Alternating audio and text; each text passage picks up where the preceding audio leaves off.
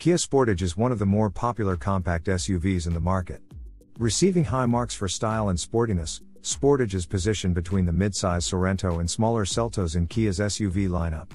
It's in a fiercely competitive segment, competing with formidable competitors such as Honda CR-V, Toyota RAV4, and the platform-sharing Hyundai Tucson. The Sportage is known for handsome interior and generous passenger space, and sporty and entertaining driving characteristics. All Kias are also well known for a host of standard driver assists and infotainment features. The current generation Sportage was first released in 2016 as the 4th generation model. And as it was the case since the 2nd generation model, Sportage is co-developed with its corporate sibling Hyundai Tucson. Now in its 6th year since the introduction, the 2021 model year will be the current model's last year, clearing the way for the all-new Kia Sportage that's on its way. The expected launch of the all-new 5th generation 2022 Sportage is April of 2021, but with the COVID pandemic, the release date for North America could be additional 4 to 6 months, meaning that it will be at least 3rd quarter 2021 before you can get your hands on the very first units. So, you might be wondering if it's worth the wait if you can wait that long at all.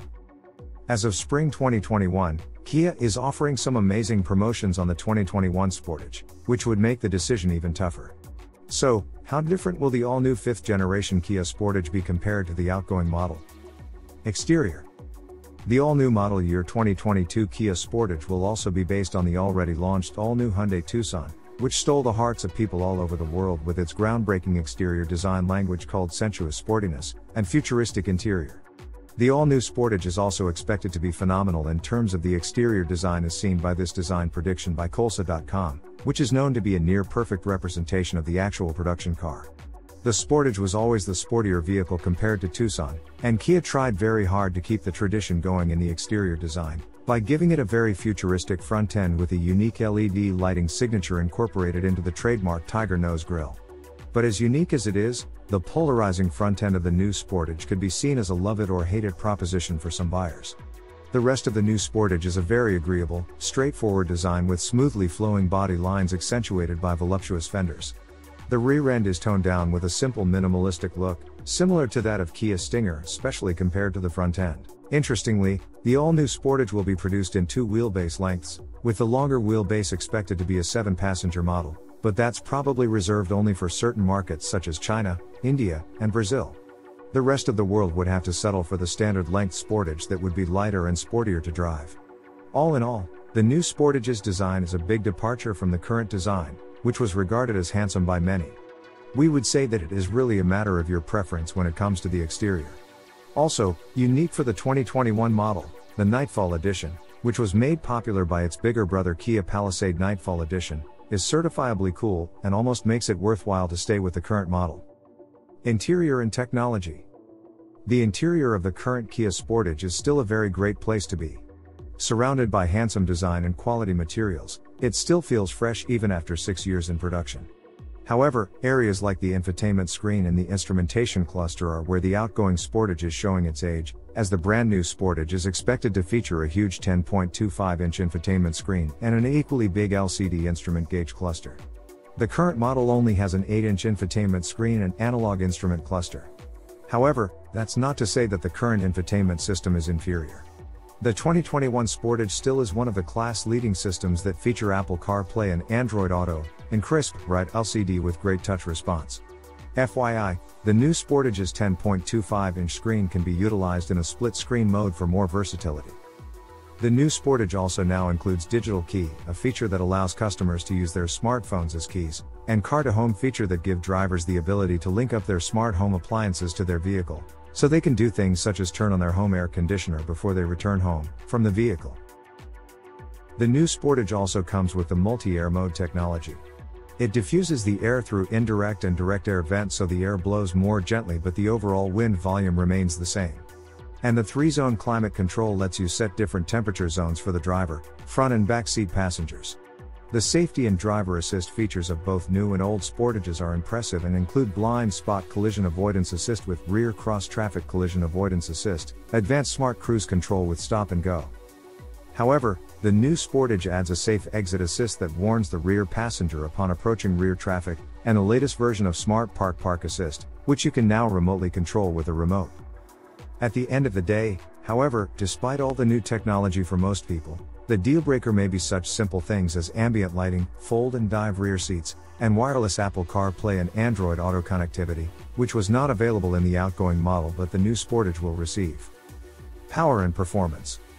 The 2022 Kia Sportage will be offered with 3 new or updated powertrain configurations, including gasoline, hybrid, and plug-in hybrid versions.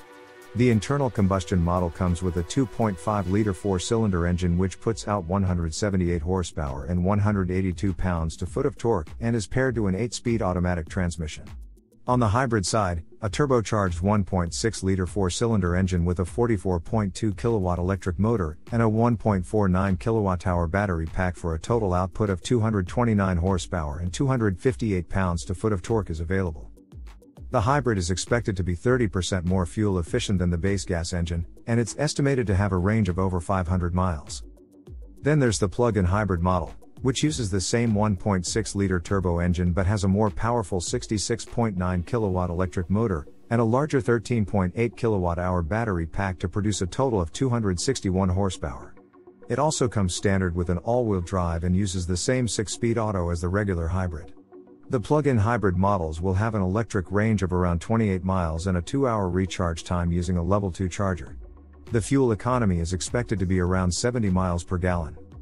While optional on the base model, both hybrid models come with all-wheel drive as standard. On the other hand, the current 2021 Sportage comes with a 181 horsepower 2.4-liter 4-cylinder engine with 175 pounds-to-foot of torque mated to a 6-speed automatic transmission, which is essentially the same engine as the new Sportage's 2.5-liter engine.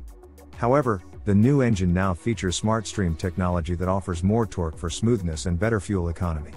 The fuel economy increases from 25 miles per gallon to 28 miles per gallon city with the new engine. The current Sportage's 2.4-liter engine offers adequate power for daily use, but for the performance enthusiast, there is the top-of-the-line SX Turbo trim, which boasts a 240 horsepower turbocharged 2.0-liter 4-cylinder engine with 260 pounds-to-foot of torque.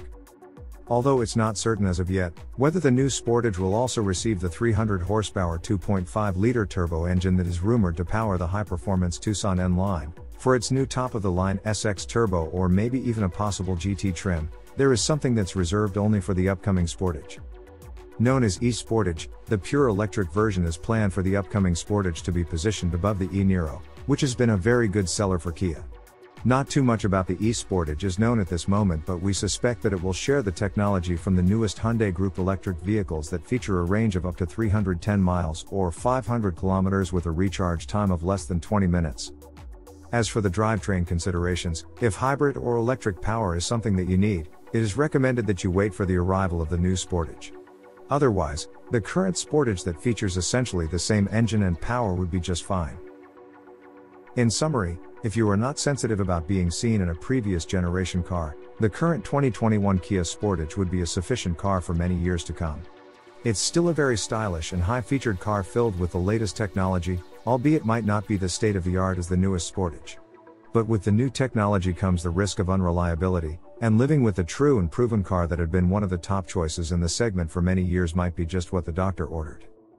However, if hybrid or electric power is an important consideration, the only choice would be to wait a bit longer for the newest Sportage with hybrid or electric power. New or old, all Kia come with one of the longest warranty in the industry, with a limited warranty that covers 5 years or 60,000 miles and a powertrain warranty that covers 10 years or 100,000 miles. The current Sportage sells for $25,265 for the base LX model to $34,925 for the top-of-the-range 240 horsepower SX Turbo model. Expect a 5 to 10% price hike for the all-new 2022 model, and don't forget to talk to your dealer about the deals that they can get you on the outgoing Sportage above and beyond the nationally advertised discounts for the deal that you can't pass up. Please don't forget to subscribe and click the notification alarm to stay on top of the latest news of the upcoming 2022 Sportage.